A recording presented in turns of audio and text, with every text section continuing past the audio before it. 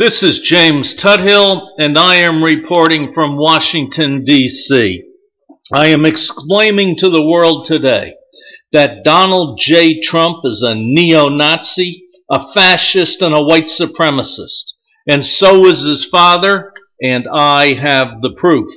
During the campaign, Trump repeatedly declined to refuse the endorsement of David Duke, a former Grand Wizard of the Ku Klux Klan.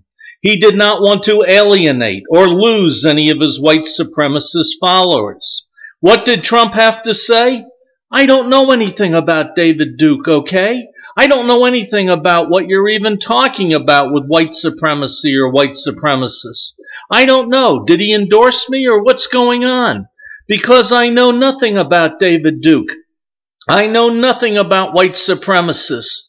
He lies. He lies. These are pure, unadulterated lies. He's lying to cover up his Hitler-like tendencies. He knows damn well who David Duke is. He knows all about white supremacy because he is a white supremacist. Let us go back in time to find out the true nature of the Trump family. On Memorial Day, 1927, a day to remember the heroes who fought for America, brawls erupted in New York led by sympathizers of the Italian fascist movement and the Ku Klux Klan. In the fascist brawl which took place in the Bronx, 2 Italian men were killed by anti-fascists. In Queens, 1,000 white-robed Klansmen marched through the Jamaican neighborhood, eventually spurring an all-out brawl in which 7 men were arrested.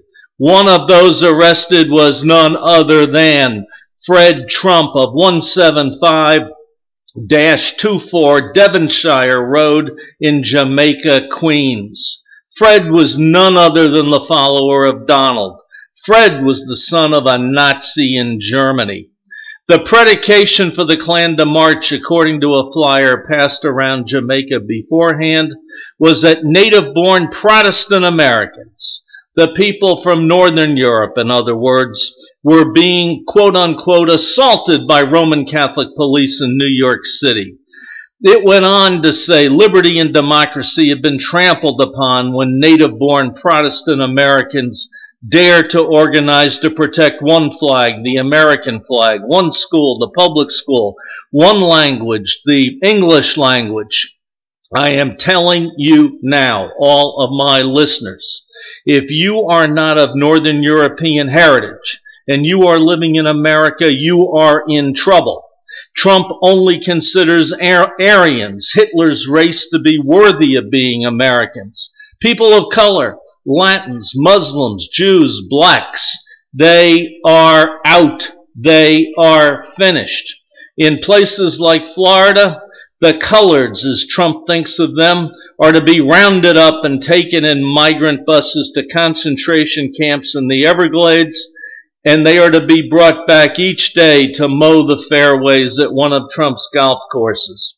This is his dream. This is his ultimate goal. We are going to have a fascist dictatorship in the United States of America. You mark my words. The news article from the New York Times, which talked about the fascist and Klan rally, and which is one of the only papers today standing up to Trump, simply notes that 7 men were arrested in the near riot of the parade, all of whom were represented by the same lawyer. Another article from the Daily Star, a New York paper at that time, notes that none other than Fred Trump was detained on a charge of refusing to disperse from a parade when ordered to do so. When news of the old report surfaced last year, he lied. He lied. Trump vehemently denied his father's arrest. He was never arrested. He has nothing to do with this. This never happened. This is nonsense, and it never happened. This is what he said to the Daily Mail. I say to Trump, you lie. You lie. Trump, you lie. And Trump's claim to know nothing about David Duke and white supremacists and the Klan and his father's Nazi past remind me of the language of the 19th century know-nothing party. a nativist group that supported only Protestants for public office. I'm going to tell you, Donald Trump and his surrogates have been playing footsie with American neo-Nazis for months, tweeting their memes, retweeting their messages, appearing on their radio shows.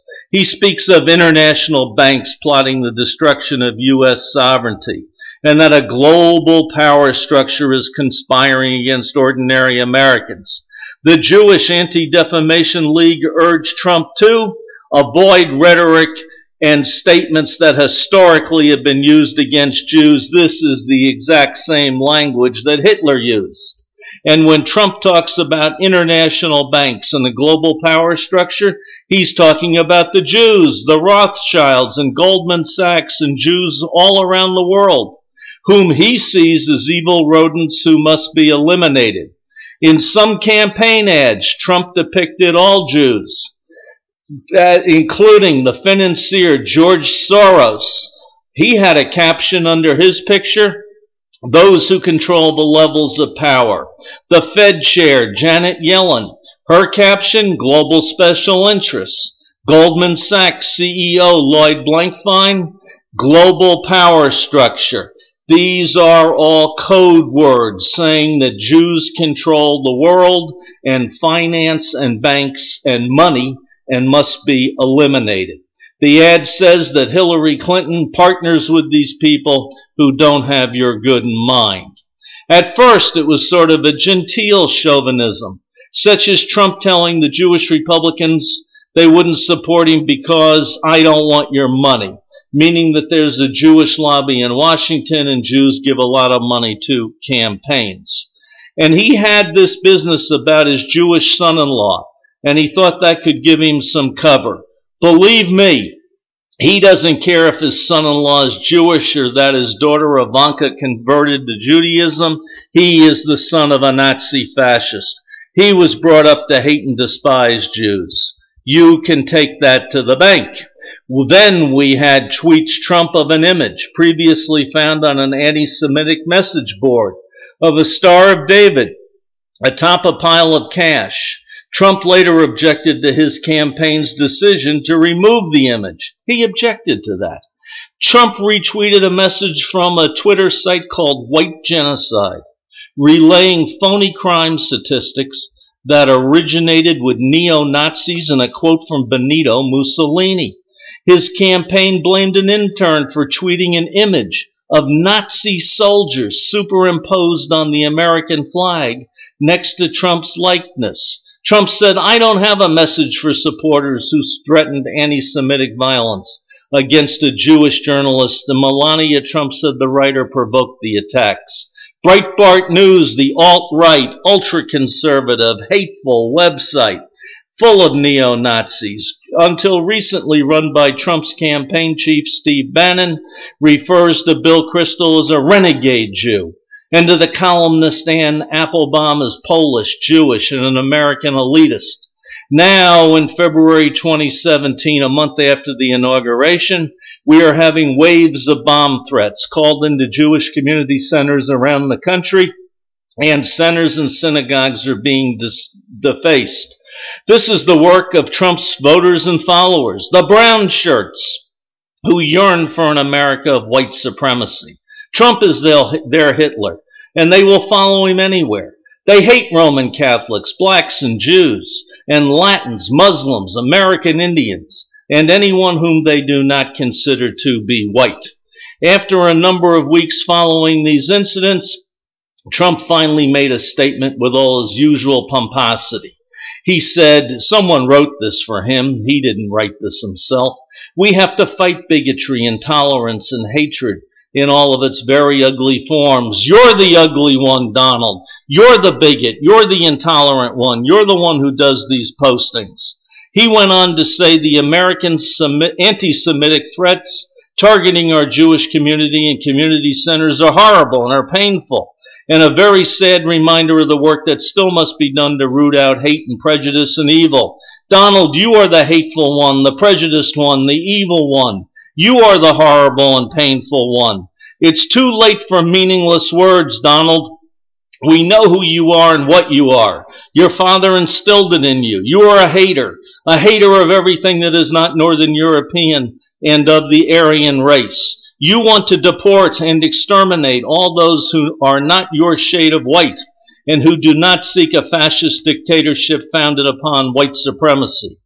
Donald, the good people will rise up, you neo-Nazi monster, and we will defeat you. You will not become the dictator of America, no matter how much blood has to be shed. We will defend the United States of America from you, you monster.